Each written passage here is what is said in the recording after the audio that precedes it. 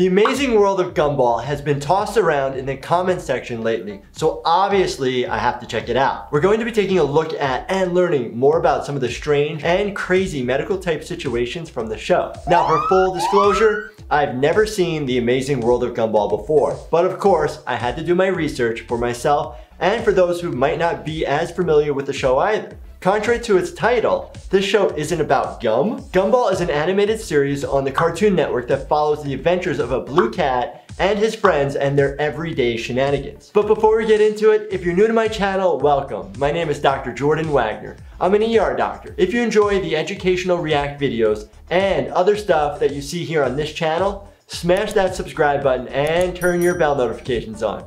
That way, you learn when I post a new video. All right, let's dive right in. Say no more, my friend. We'll perform the operation and we'll save your mother. No, I meant you could just go down the corridor and find another surgeon. Oh no! Seriously, there's medically qualified professionals all over.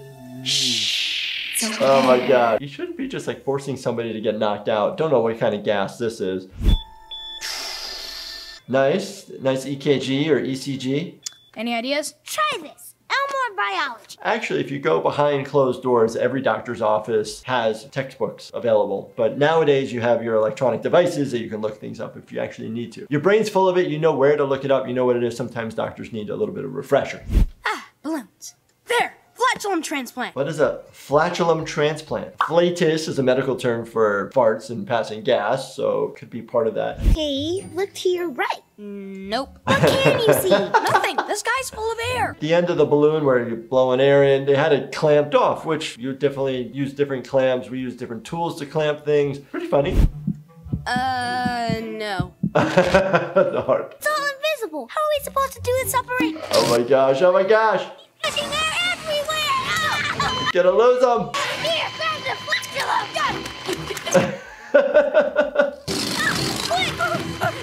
We're losing him. Give him CPR.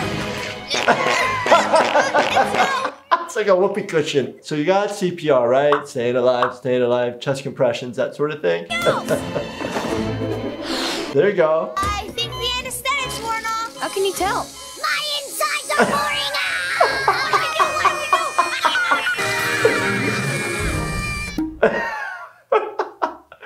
Okay, this is a little ridiculous, but it's kind of funny. The technique at the end, basically like sticking your finger in the hole to stop it, or a hole in the heart, literally just plug it up. That is actually a medical technique that we would do. And then obviously you got to figure out what to do from there. Okay, let me see. 110. 110 degrees? She's burning up! For humans, where you would check for a temperature is mouth or rectal, which is the best because it's core temperature. Our normal temperature should be 98.6 degrees Fahrenheit, or for everybody else, it's 37 degrees Celsius.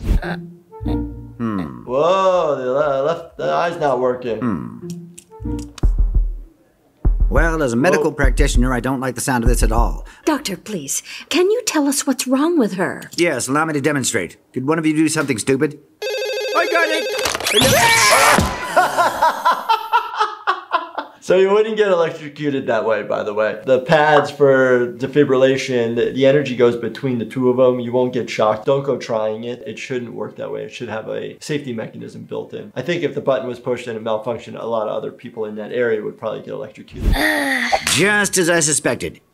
Your daughter's been face-palming at your stupidity for so long. This is horrible. Take a look at this x-ray. What?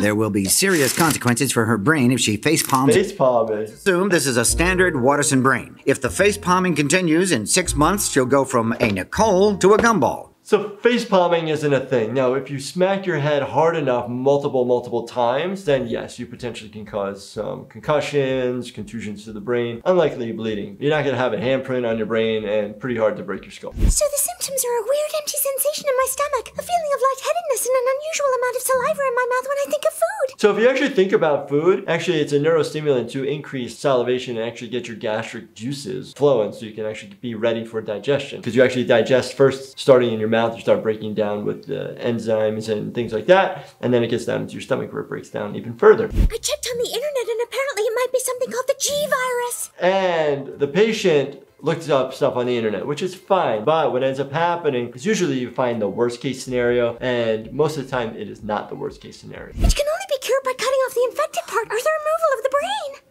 I'm gonna prescribe 2 weeks off and a couple of heavy sedatives a day for 6 weeks.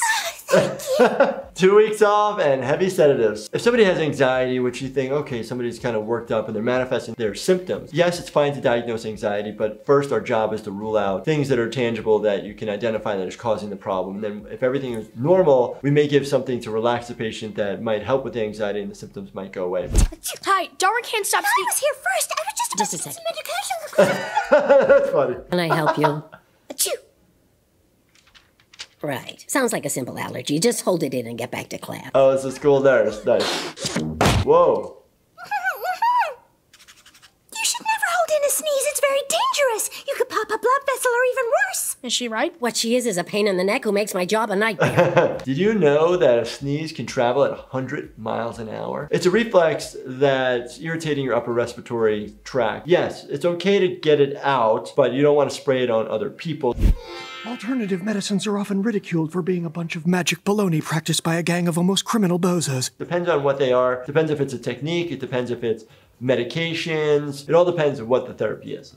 But look at me. You can tell right away it is no laughing matter. Yeah, it's definitely a bit sad. So the plan is to clean your energy by absorbing the toxins with the power of this unbreakable crystal. The power of these 2 unbreakable crystals. Crystals could potentially work. If you believe something is going to work to make you better, more often than not, you will get better. The power of the mind is an amazing tool. I think I got Oh, cool. Oh no. Don't worry, I've got a diploma in the ancient art of acupuncture. I've actually used acupuncture myself. I was even trained as a physician to do what's called microneedling, where you end up using a small needle to put into an area where there's angry tissue or hypertonic muscles, muscle spasm. Because if you can hit the area that is hypertonic or very tense, it can actually cause it to spasm and then relax. Well, on a pain scale of 1 to 10, this looks like it would score at least, somebody please finish me off every Oh my gosh. your agony. Don't worry, acupuncture is completely painless. No, so acupuncture is not completely painless. You're getting a needle stuck in your skin. So acupuncture is specifically put into certain areas that help stimulate the nervous system and then potentially will release chemicals into the body, which then will go into different tissues and cells and nervous system and muscles to help ease discomfort. But you wouldn't put them all over the head like this. But hey, at least it worked. You haven't sneezed for a whole... That is awesome. That's dangerous. Blood from one person injecting into another. Gotta be careful with communicable diseases like that. My Rocky finally became a man.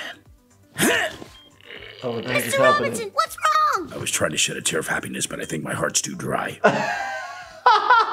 You can have dehydration and not tears, but it's typically not related to your heart. This is more of an emotional thing. But the only problem is he's so busy now that he can't come right away. But don't worry, we'll take care of you until he arrives. Day and night. What's wrong? We need to call the doctor!